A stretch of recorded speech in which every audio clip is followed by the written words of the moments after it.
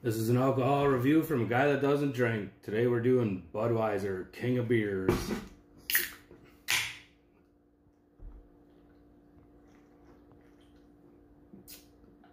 Holy shit.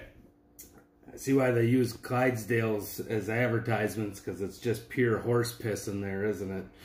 I'd rather bareback, dry hump, hot asphalt than fucking have another one of these.